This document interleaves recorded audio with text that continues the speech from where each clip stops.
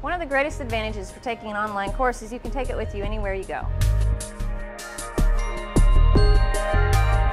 However, in an online course, it's important to note a concept called netiquette.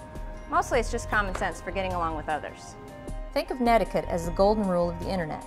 With millions of people all living, working, and playing in the same virtual space with little or no nonverbal cues available, it's important that everyone play nice on the web.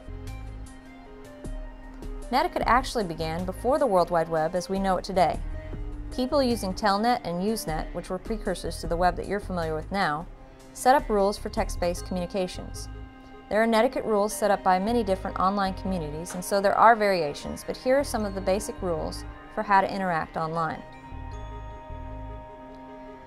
Whether you're posting something on your blog or sending an email, people will see what you have written. Also remember that most of what is on the web is verbal or textual, and there's little opportunity to explain further or to use nonverbal cues. When you type a response to a message in a discussion forum, first write what you have to say, look it over carefully and make sure that it says what you really want to say, and then post it. It may even be helpful to speak your responses out loud to make sure the tone of what you have written is proper for the message you wish to convey. Use respectful language and consider how your message will be received. When you type something in all capital letters, you may think you're just trying to emphasize what you're saying, but most times it's considered shouting and is therefore rude. Also, if you type whole paragraphs in all caps, you need to consider that you may look unintelligent or illiterate to other members of the online community you're participating in. There are very few times that all caps are appropriate. Don't send out unnecessary emails or post questions to the discussion board without looking for the answer first. There are very few questions you could think to ask that have not already been answered, either in the course materials or on the internet at large. Put forth some effort and look for the answers you need.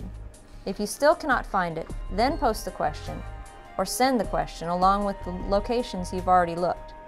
But please don't send it to everyone. Be selective about who will see your message.